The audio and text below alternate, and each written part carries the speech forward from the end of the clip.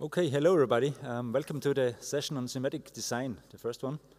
So my name is Christian Rechberger and I will be chairing this session. We're going to have 3 talks in this session.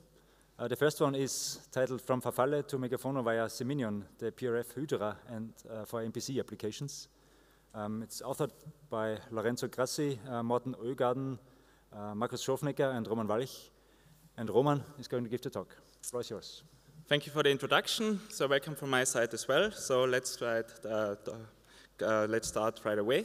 So in the recent decade or so, a new area of cryptography has become increasingly more important, namely the area where we can compute on encrypted or unknown data. So for example, we have homomorphic encryption, where we can directly compute on ciphertext. We have multi-party computation, where a set of parties compute a function on their combined input without leaking anything about the private inputs to other parties. And we also have zero-knowledge proof, where you can prove the validity of some statements without leaking any witnesses. And it turns out that for all of these new protocols and primitives, where we can construct use cases where we can actually use symmetric primitives in there. However, we cannot really use traditional symmetric primitives like AES or SHA-3 because they were usually designed to be efficient either in software and hardware. And for these protocols, we have a completely different cost metrics. So on one hand, in these protocols, we usually work over some larger prime fields. Symmetric designs should then also be defined over larger prime fields to be efficient in these protocols. And also the cost in these protocols is usually related to the multiplications in the design. And this is something for which the traditional symmetric designs were not optimized for. So symmetric cryptographers had a new area where they could design primitives for. So in this talk, I will mainly focus on multi-party computation and more specifically on use cases where we have potentially large amounts of data and we want to encrypt them in MPC with a secret shared key. So we have a set of computing parties and no MPC party on its own knows the symmetric key, but they have a share on the key, but they still can use MPC protocols to encrypt large amounts of data. So for example, this can be useful when the data provider is not a computing party and you can use symmetric primitives and symmetric encryption to efficiently transport this data into the MPC protocol. Another example for use case would be if you have a large MPC computation, you can use encryption to efficiently halt the computation and continue at a later point. Or also you can use this for key management. For example, you can split your encryption key into shares and use MPC to encrypt your data to make it harder for attackers to actually steal your key, since on each individual machine you are only operating on a share of the key. So these are the main use cases we are focusing on in this paper. And there have been many symmetric primitives already designed in the literature which try to be efficient in these or similar use cases. For example, we have MIMC, GMIMC, Hades MIMC, Rescue, and Seminion.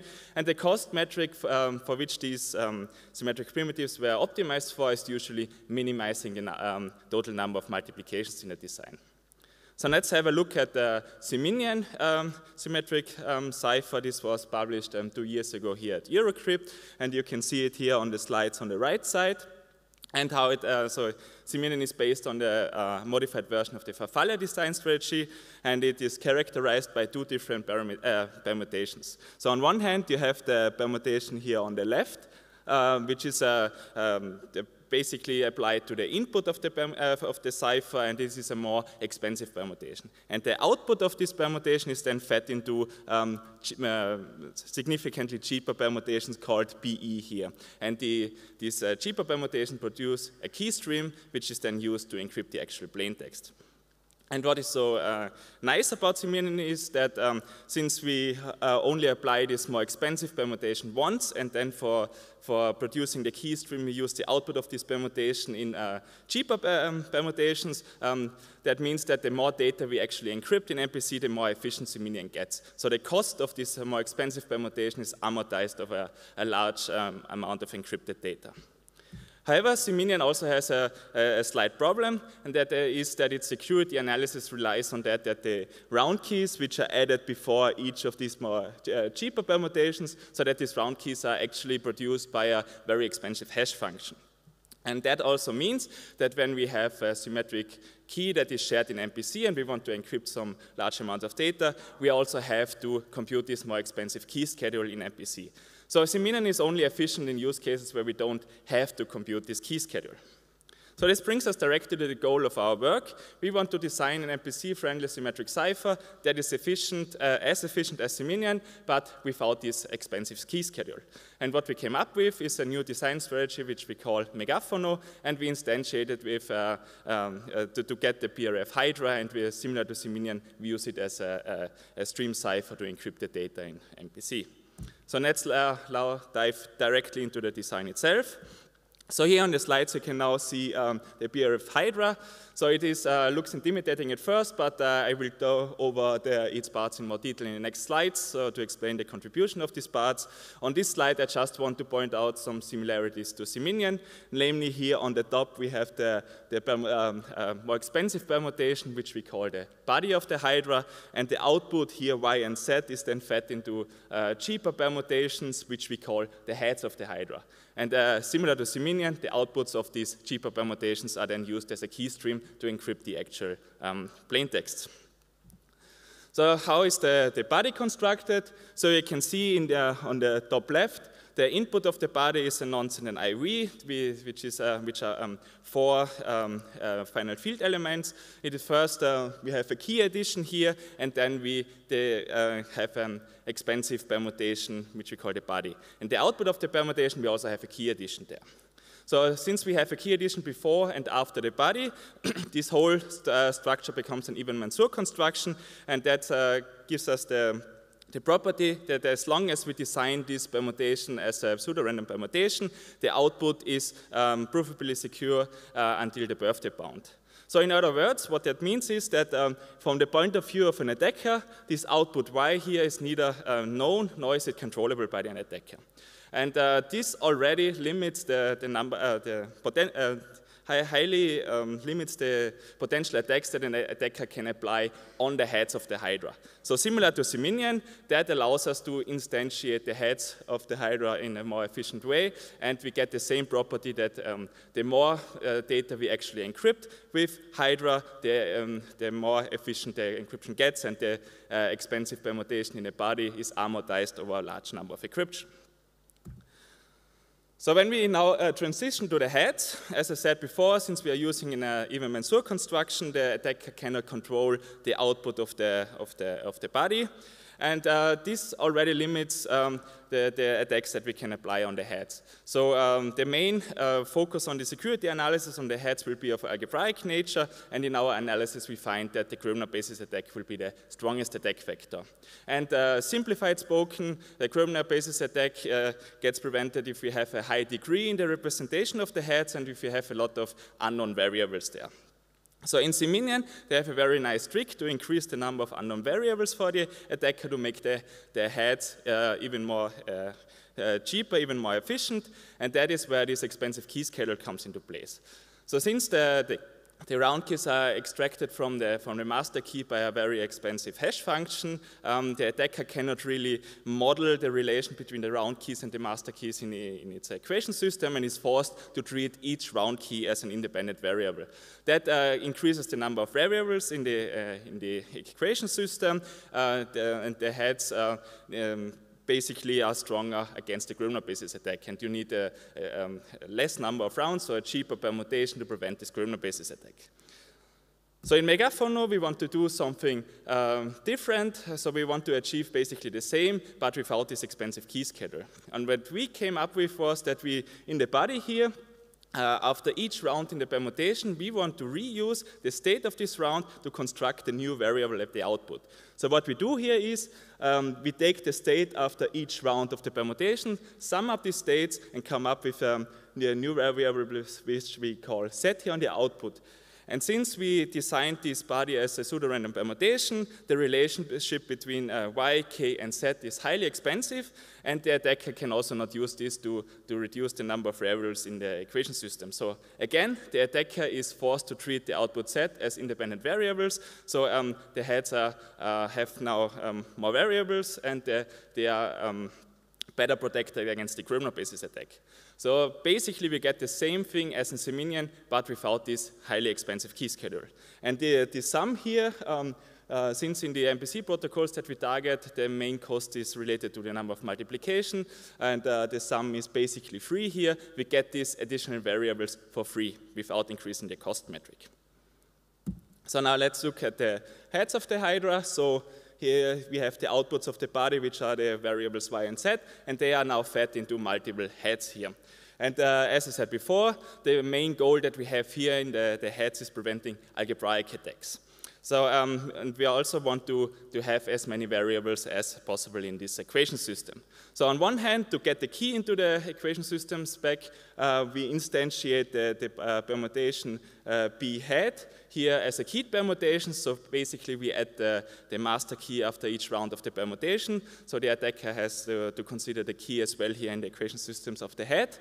And on the other hand, one valid strategy for an attacker could be just attacking the head and discarding the body completely. So he could, for example, take the output from one head and go via the two heads to the output of another one. And by constructing this equation system, he could actually cancel out the contribution of y and z here in these equations. So what we do here to prevent this is by actually having this feed-forward addition around this head permutation. And with that, we prevent an attacker can cancel out y and z to probably produce cheaper equation systems. Another thing that we usually have to consider here is, so we obviously want to make it impossible to prevent the permutations in the head, prevent inverting the permutations in the head. So in Seminian, this is done via truncating the output. Here in Hydra, since we already have a keyed permutation in the head and this feed-forward addition, inverting the permutation is already prevented, and that without the truncation. So overall, compared to Seminian, since we do not discard any valuable keystream elements here on the output, we get a higher throughput here as well. And another thing I want to mention here is before the head permutation, we have this rolling function here, Ri, and this is basically to modify the inputs to the head so that we get a different keystream in the end. And we instantiate it also as a nonlinear function here to frustrate these mid-in-the-middle attacks among multiple heads even further. Okay, so far about the construction. Now I want to talk a little bit about how we instantiate this megaphono design strategy to get the BRF Hydra. So for the body permutation, we basically instantiate it with the Hades design strategy. So here we have two different round functions with the two different purposes here. The so-called external rounds are there to prevent statistical attacks in the head. And here we basically use the same thing as in Hades MIMC. Namely, we have a cheap MDS matrix and use simple power maps as the nonlinear layer. So this was already done before in Hades MIMC. For the internal rounds, here we only want to protect against algebraic attacks, and in Hades MIMC there they use also a version of the power map. In Hydra we use something different, namely we use a generalized version of the Le-Messi construction, and you see one variant here on the slides. So the Le-Messi construction is very cheap. So here with this version, you can see for the input state, we take a weighted sum, produce one square, and add it to the whole input to get the output state. So overall, one nonlinear layer is only requires one multiplication here. And as we show in the paper, it's significantly more efficient than the power map to reach a sufficiently high algebraic degree for the security of the cipher. And since the generalized Le-Messi construction is known to be susceptible to invariant subspace trails, we have a linear layer in these internal rounds that prevents these subspace trails. And in the paper, we show how we can construct a very cheap matrix that fulfills this goal. So in the head of the Hydra, since we basically also only care about algebraic attacks, we instantiate it with something very similar to the internal rounds of the body. So it is also instantiated with a version of the generalized Le-Messi and the same matrix to prevent the subspace trails. And also in the rolling function, we do something very similar here. So that gives us, with our security analysis for the external rounds in the body, we basically need 6 rounds. That is the same as in Hades MIMC. For the internal rounds, so the generalized Le-Messi function, we need 42 internal rounds, and when we compare this to Hades MIMSI, which has power maps, which basically needs the same number of multiplication than our layer, we can see that we have a significantly smaller number of rounds. And for the heads, here we have we get 39 rounds for security here.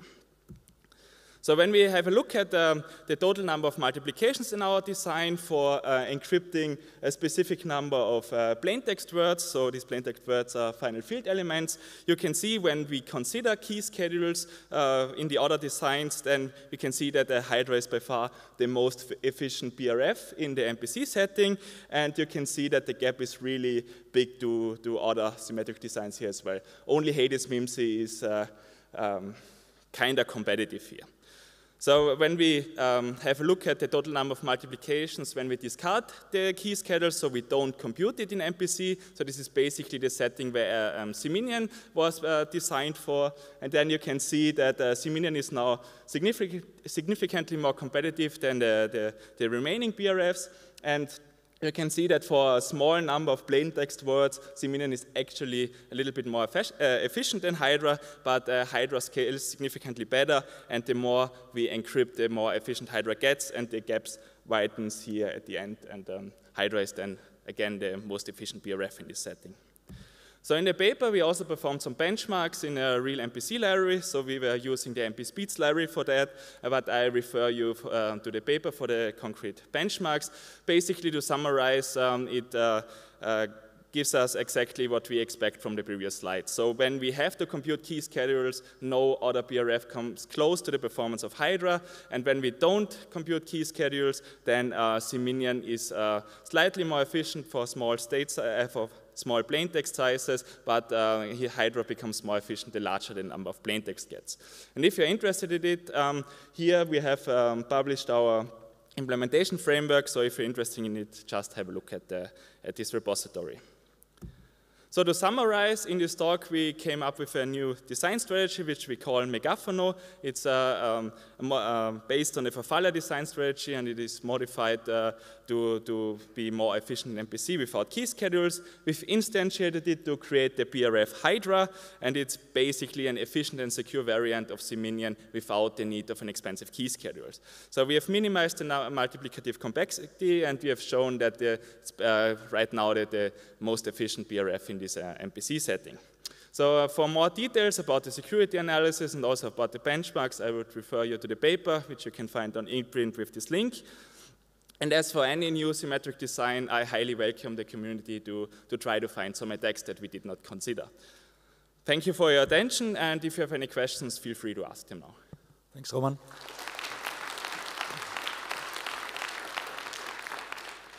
Any questions for Roman? I see Leo coming down already. That's dramatic. Could you go back to slide 12? Oh, 12. Sorry. Yes? The one with the, yeah. Could you elaborate on what's being compared here? So basically on the y-axis we have the number of multiplications that we have to compute an encryption with these encryption schemes here. And on the x-axis we have the number of plaintext that we want to encrypt. And so here, for example, on 10 plaintext words, we see that Hydra is slightly more efficient than Hades MIMSI, and so basically a number of multiplications, yeah. But you're comparing PRF with a block cipher, so is it like a block cipher with a huge block size, or is it a block cipher in counter mode? Or? So for Hades MIMSI, Rescue, GMIMSI, etc., we just increase the block size. So you can see in Hades MIMSI this leads to more efficient constructions because the round number doesn't change when you increase the block size, but you have less multiplications in the internal rounds. So this is actually, for example, for Hades MIMSI, the best setting. But that's not how you would construct a PRF from a block cipher. How would you do it?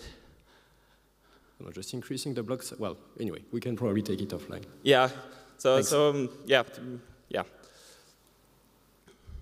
All right. Any more questions for Roman? Well, let me ask you another question. So NIST is considering to start a process to standardize threshold MPC-friendly crypto, including symmetric encryption. So would you consider submitting Hydra there? Do you think there's big improvements still possible? So in general, I think it would make sense to submit it there if there's a call for encrypting with in MPC for potentially large amounts of data. So in that sense, I would say it makes sense, yeah. So potential improvements. So the main focus we had here when we did the security analysis was on the heads of the Hydra, so potentially one can come up with some more efficient constructions in the body. So here we mainly relied on what was done in the Hades MIMC before, but if we have some improvements there. But if there's a call which directly calls for encrypting large amounts of data, then sure, we can consider that, yeah. Okay, I see no more questions, so join me in thanking Roman again.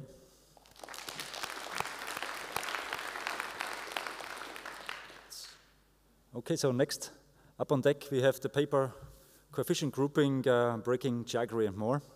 The authors are Fukang Lui, Ravi Anand, Libu Wang, Willy Meyer and Takenori Sobe.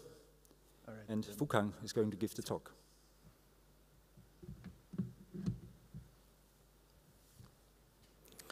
So, thanks for introduction. In this talk, I will describe our work on how to break Jaggery, the FHE-friendly cipher Jaggery, and how to rescue it with our technique called coefficient grouping. So this is the outline of this talk. Let us start. So Jaggery is an FHE-friendly block cipher proposed recently at ACMCC 2022.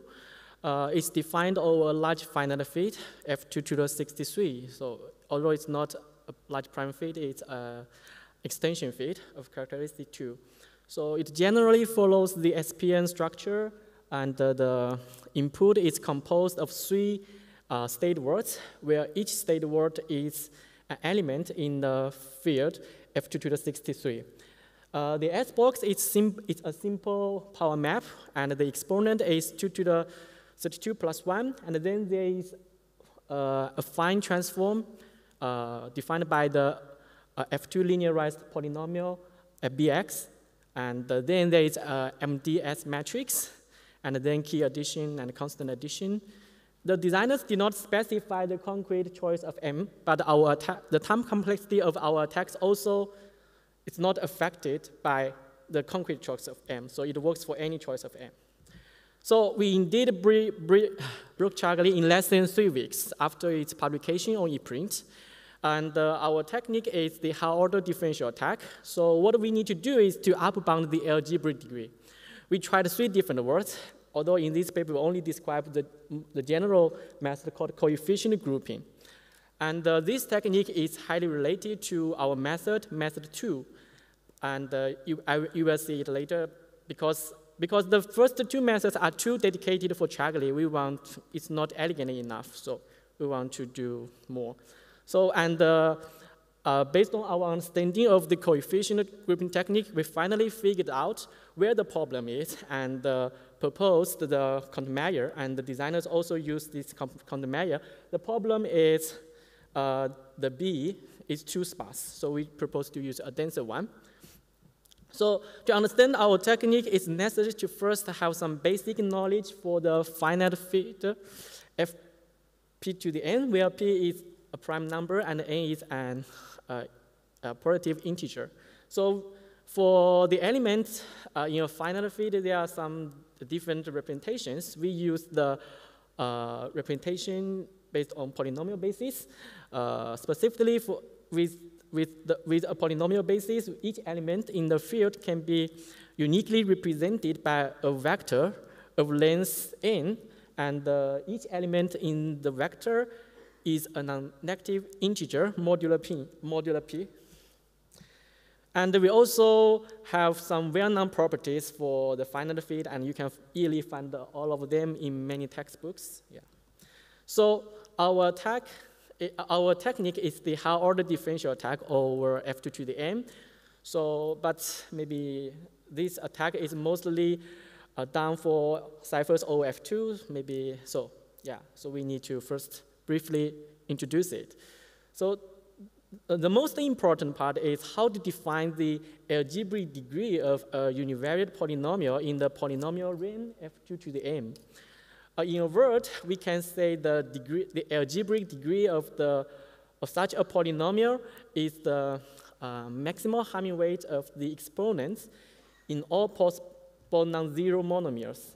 I mean, so for example, if we check this polynomial f, then we can say its algebraic degree is 3, because for the first monomial, the Hamming weight of the exponent is 2. For the second monomial, the Hamming weight of the exponent is 3. So the maximum one is 3. And after we have this definition, we can, if we know the algebraic degree of the polynomial, then we can easily mount a high order differential attack. We only need to have choose a subspace whose dimension is larger than df plus 1, and then we evaluate the f over this set of inputs, and the sum will be 0. Indeed, this is although these are well known in mathematics, it was only recently used for cryptanalysis. Especially, this was first done on Mimic, and the attack is very efficient because in Mimic, they use a very, the power map, the degree is very small, it's only 3. So they showed that the algebraic degree increased linearly, and you can see it indeed increased in a very slow way.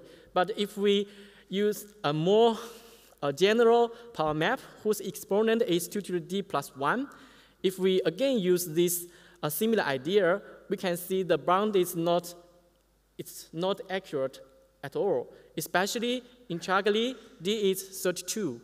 And we cannot even break 2 rounds of Chagli with this simple method.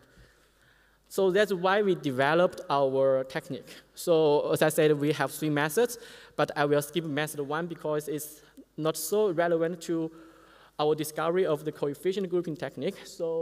But method 2 is very important. So let us recall this is the definition of the S-box and the affine polynomial in Chagli. And for convenience, we denote the 3 input state words of Chagli by Z01, Z02, Z03, and we denote the state after R rounds by ZR1, ZR2, ZR3. So this is our very naive idea. So first, we set the input as a univariate polynomial in the variable x. So you can see this is a linear polynomial, or linear polynomial. And then we can know after any number of rounds, each state word will be a univariate polynomial in x because we only have 1 variable x. Then what we need to do is to trace how the polynomial representing the internal state evolves through the round function. And then step 3, very naively, we compute all possible exponents of this in this polynomial. And according to the definition of the algebraic, what we need to do is to find the exponent from this set with the maximal Hamming weight. Of course, you should know immediately step 3 cannot work for large R because, too many monomials as R increases. And to do this, to trace the evolution of the polynomials, we need to have a more general representation of the univariate polynomial for the internal state R, ZRI. Specifically, we can introduce a set WR, and it denotes all possible exponents that will appear in the polynomial representation in ZR1, ZR2, ZR3. In this way, so ZR1, ZR2, ZR3 can be represented in the same way. And then we can trace how this representation evolves through the S-box and the affine transform BX. First, the S-box, according to what I say is the well-known property for the finite field, we can easily compute this, how it evolves through S. And we can get, again, so this is very beautiful, so very simple. The exponent, it's very beautiful. And again, through BX, very simple mathematics here. And we will get, again, a very structured polynomial representation for the internal state. And for the matrix multiplication, it only affects the coefficients of the polynomials, it will not introduce additional, it will not introduce new monomers in the original polynomial. So we can say the state after one round permutation, the polynomial representation of the state after one round will be in this way. So it's identical to this representation because matrix M does not affect it. So based on this representation, we can know the relation between the set WR and WR plus 1. And since we are working on the polynomial realm, we have to consider the exponent modular 2 to the 63 minus 1. This is and of course, if the exponent is exactly 2 to the 33 minus 1, it should be, we should not do the modular addition. This is based on these two properties. And this is why we define the function MM. So now we have known the relation between WR and WR plus 1. In other words, we can represent WR in terms of the variables in the set WR. And why we consider WR plus 2? Because, in Charlie, the designers treat 2 rounds as one big round. So that's why we consider WR plus 2. And you will find later this is very important for our coefficient grouping technique. So because we know the relation between WR and WR plus 1, we also know the relation between WR plus 2 and WR plus 1. And then we further replace the WR plus 1 in WR. So it's just like this. So here and here. And then we can get the relation between the set WR plus 2 and the set of WR. And we note that our initial input polynomial is AX plus B. So the set of exponents is only 0 and 1. And so we also know the relation of WR and WR plus 2. So we can simply compute W2, W4, W6, W8 by naive enumeration. Of course, it will become impractical, even for small r. So this is, in our method 2, we observed that for the concrete choice of the S-box of the polynomial S and the affine polynomial B and the size of finite field F 2 to the 63, we indeed can split, indeed can use 2 smaller sets to describe the set WR. And the 2 smaller sets can be computed independent, but this is highly related to the concrete choice of S and B. So it's not general, but amazingly, we can do this for up to 16 rounds. So, and we know Charlie has only 16 rounds. So we can break it with method 2, and we get the up round is 37, and so with the time complexity to construct the distinguisher is 2 to the 38. But not elegant enough. Because, why? Because it's too dedicated for Charlie. So we are motivated, so we developed the coefficient grouping technique. We are mainly motivated by the 3 problems. First, do we really need to compute the set WR round by round? And second, the method is not beautiful. I mean, a little ugly. So we want to have a more elegant and general method for a more general construction where the S box is in this way and the B is in this form, and we also work for a general finite field F2 to the N.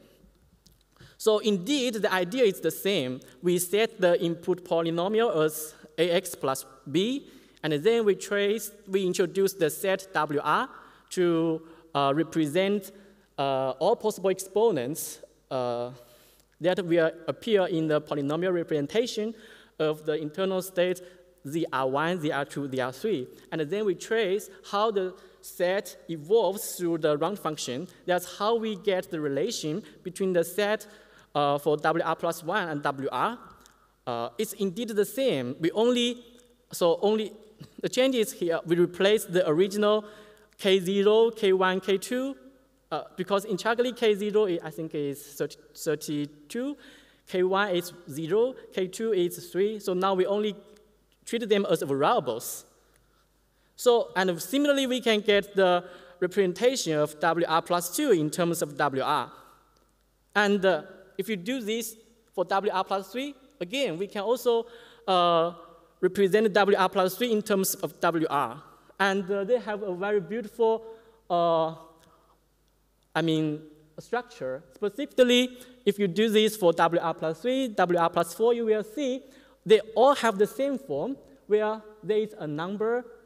The number is 2 to the power 2 to the I, and then it's followed. It will be multiplied by a certain number of variables belonging to the set WR. And we can specify the concrete number of variables for each such number. And we can, for convenience, we can say, because we are considering the polynomial in the polynomial range f2 to the m,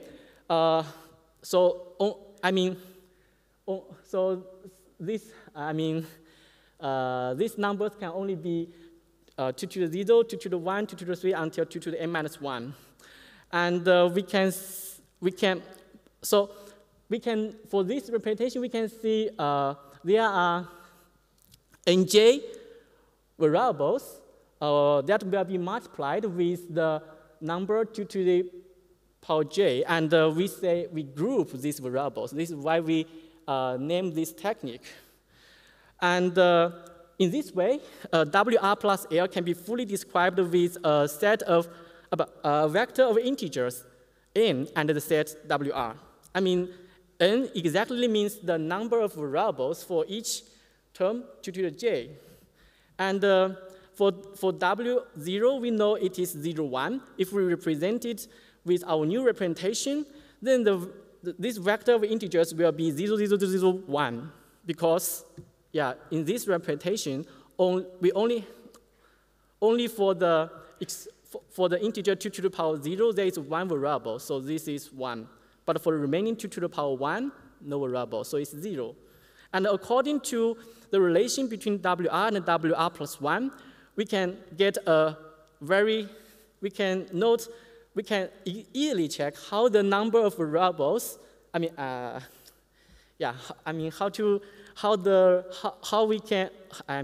the vector of integers used to describe the set WR evolves. I mean, we can compute the vector of integers in linear time to describe WR based on this simple recursive relation.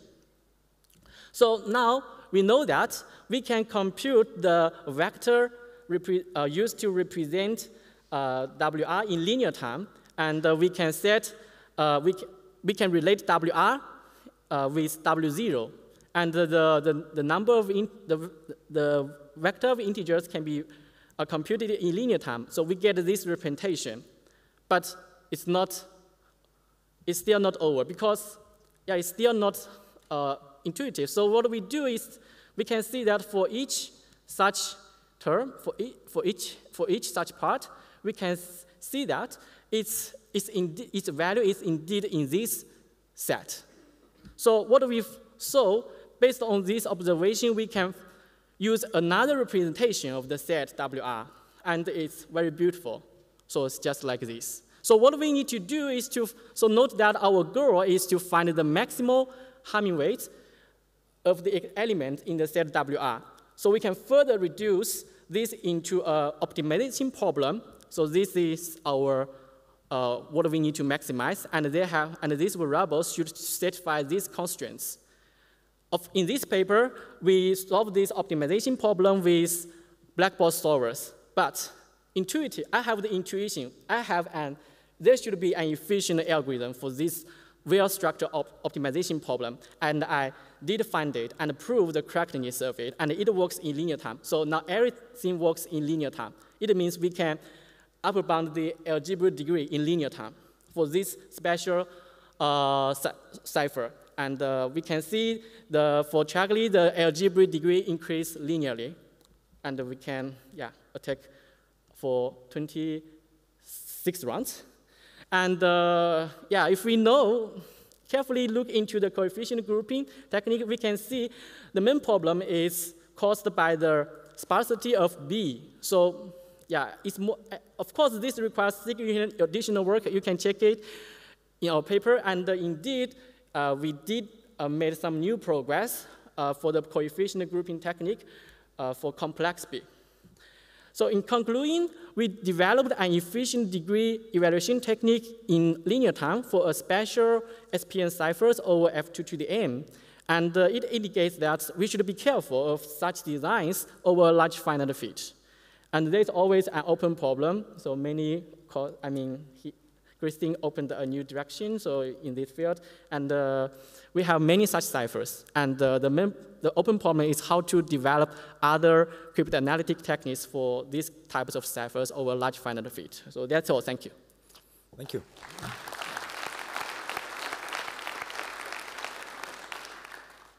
Right, we have time for a quick question. It seems a question is running. Awesome. Thank you for the nice talk. You propose to change from a polynomial that is sparse with only one coefficient that takes x, that is in fact equivalent to some just alpha x plus c. Actually, if you just apply the Frobenius, and then what you propose is to have 4 terms in the polynomial as a countermeasure for the degree expansion.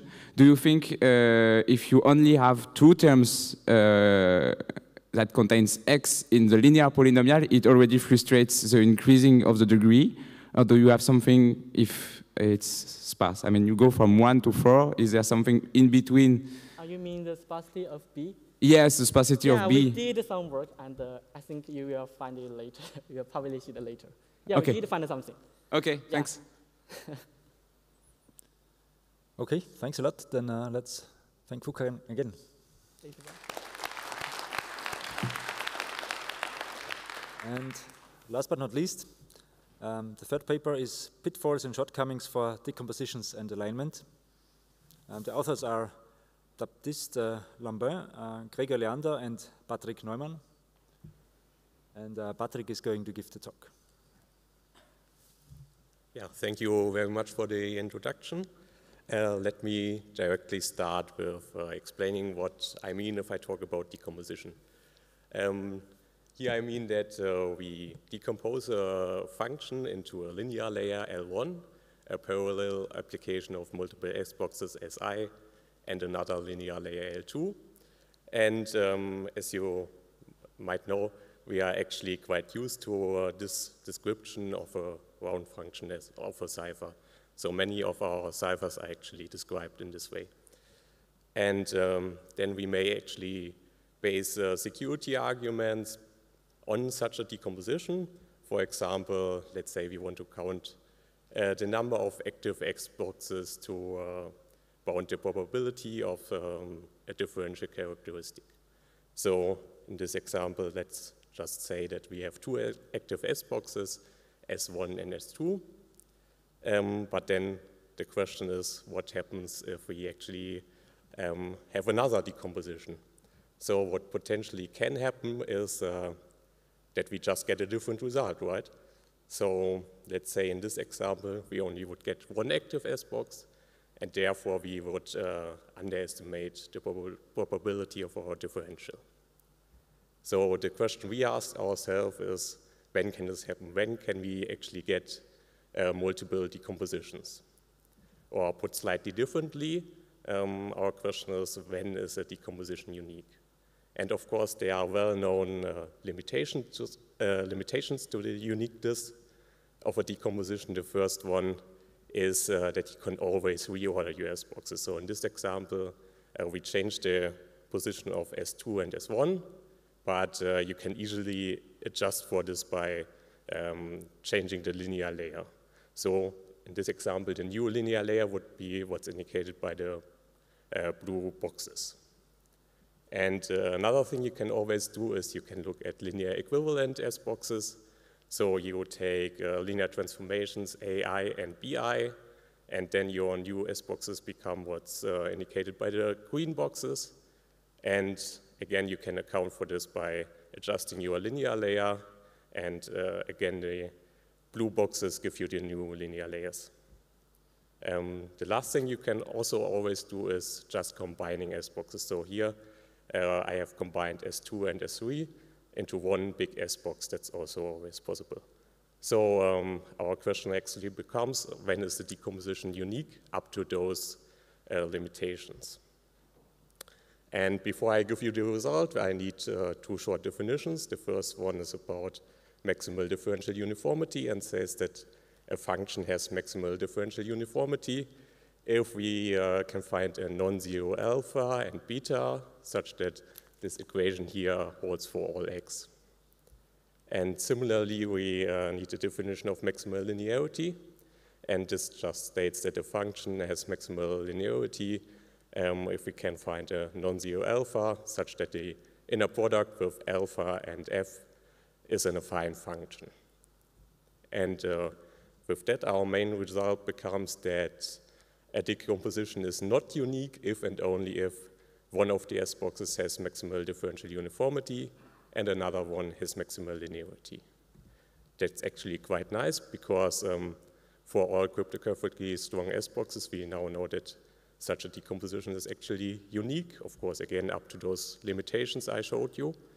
And as a side note, this also shows that if we are given one decomposition, then we can easily check if it's actually unique by just computing the maximal differential uniformity and linearity of the S boxes, and where we are computing the uniformity and the linearity, and if they are both not maximal, then we know that the decomposition is actually unique.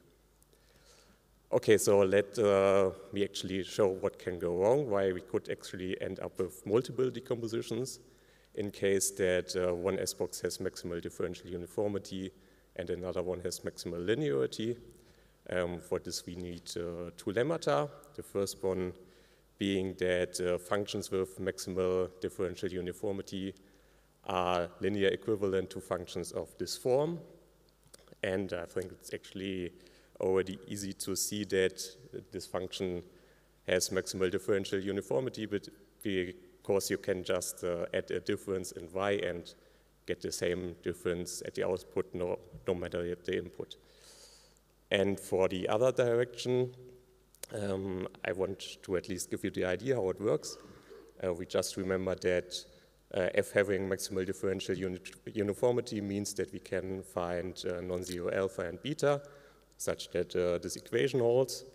And then all we have to do is linearly transform f into g such that alpha and beta both correspond to the last bit, and we call the last bit y.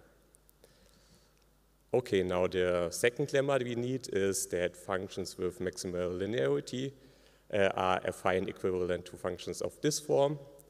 And again, here we can just or look at the first coordinate function and see that this function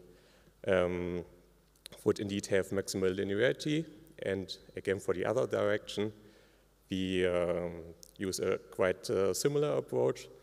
So again, we call that f has maximal linearity if we can find non-zero alpha, beta, and a constant c, such that this equation here holds. And then first we get rid of the constant c by adding f of 0 to f. So now the function is just linear. And then again we linearly transform this function into h in such a way that alpha and beta now both become the vector that is 1 in the first coordinate and 0 otherwise. Okay, with those two lemmata, we can actually restate our main result in functions without a unique decomposition are exactly those that are affine equivalent to functions of such a form. And here, the first part corresponds to the S box with maximal differential uniformity, and the second part to the one with maximal linearity. And in case we have more than two S boxes, then we just now see them as part of one of those two S boxes. And what now can happen is that we can, at the input side, add x3 to x2, but we also know x3 at the output, so we can basically revert this operation and effectively do not change anything.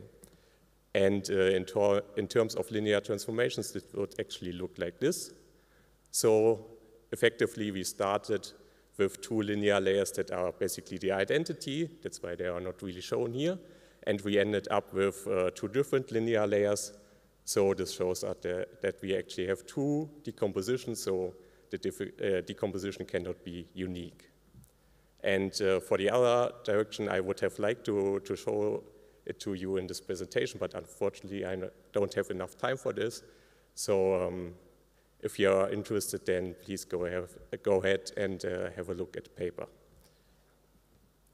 Okay, then some remarks on the uniqueness of decompositions. There's actually an example in literature without a unique decomposition. That's the cipher default. And another remark is that we now know that we have to be careful if S-boxes with maximal differential uniformity and linearity are used, or even if they just can be used. And to see where this is or why this is important, let's have a look at alignment. Alignment is this mysterious property that has both positive and negative connotations, and until recently was not even formally defined. That just changed very recently at Crypto 21. And informally speaking, alignment just means that two rounds decompose with at least two S-boxes, and to avoid confusion, I will call this S-boxes superboxes, as this is quite commonly done. Okay, so now let's look at first the definition of alignment, and after that the impact of alignment. So here I depicted two rounds, and I left out the linear layer before for the first S-box layer and the linear layer after the second S-box layer, as they are just not important for alignment. And as you can see, we have four S-boxes, and the input and output of these S-boxes is split into two parts. That's just to depict the linear layer. And as indicated by the colors, everything that's colored in blue only depends on things that are colored in blue, and everything that's colored in green only depends on things that are colored in green. So actually, you see we have two independent parts, so two superboxes, and therefore this structure is aligned. But then what happens if we actually mix those colors? So we add this addition here, that's highlighted in red. Then actually, if we were to look at the definition of alignment, we would find out that this mixing of colors actually makes the structure unaligned. Well, but then what happens if we look at a more specific S-box? So basically some Feistel-inspired S-box. Well, then we see that this addition we added actually commutes with the last S-box layer. So we can move it out of there, and as I already said, for alignment we are not interested in any linear transformation after the second S-box layer, so we can remove it, and we are where we started at, so this function would actually be aligned and unaligned at the same time. And the reason why this happens is that the round function, or the decomposition of the round function, is actually not unique, and that's why we were able to commute this addition with the S-box layer. And how to fix this would actually be to just use the definition I gave you informally as the real definition of alignment. So just checking if two rounds decompose into at least two superboxes. Okay, so let's also look at the impact of alignment. At the Crypto 21 work, the authors also looked at aligned and unaligned ciphers, and they infer that alignment might lead to bigger clustering effects. So as an example, here's the cumulative histogram of the number of differentials of a given weight over 2 rounds. And the important things to note here is that pseudo is the only primitive that is unaligned, the other 2 are aligned, and also the results look very differently. But then we ask ourselves, is this really an effect of alignment, or is this maybe due to other properties of the ciphers? So what we did is we took present and changed the bit permutation of present.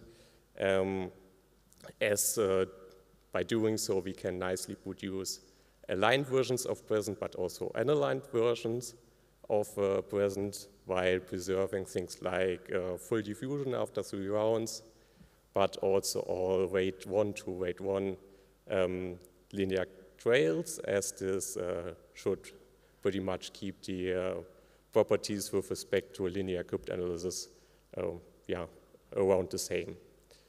So let's look at the same graph but for present, or the different variants of present here. Colored in red is the original version of present that is actually aligned. And then in blue, there are multiple unaligned versions of present.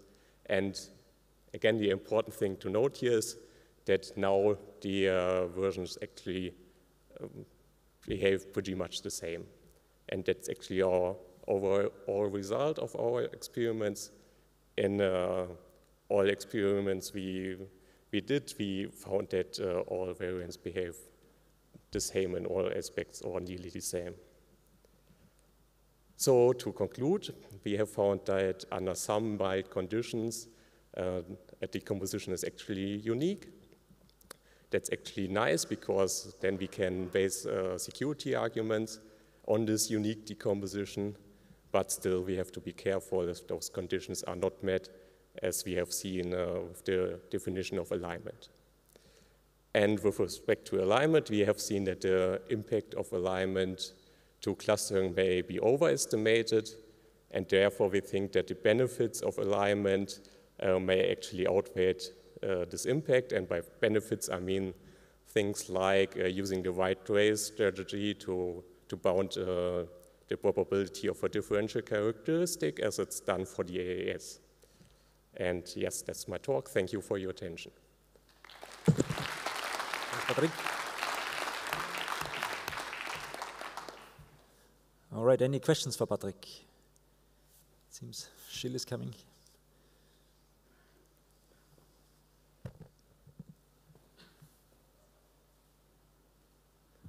Thank you for this nice presentation. Yeah, I would like to defend our Crypto 21 paper a little bit. Did you try also, so you took present and you made variants with and without alignment. Did you try with a cipher that has an explicit linear diffusion layer, unlike present? Because I think that's where the differences between aligned and unaligned will show. No, we actually only tried for present.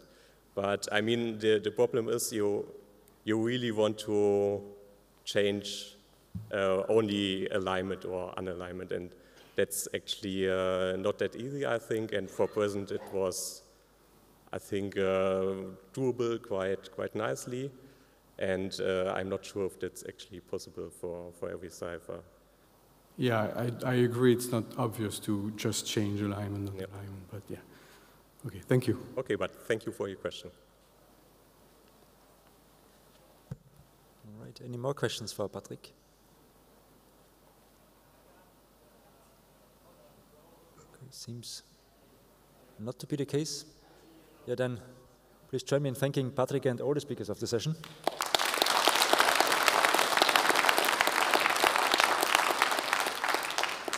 We only have a task switch break and resume in 10 minutes.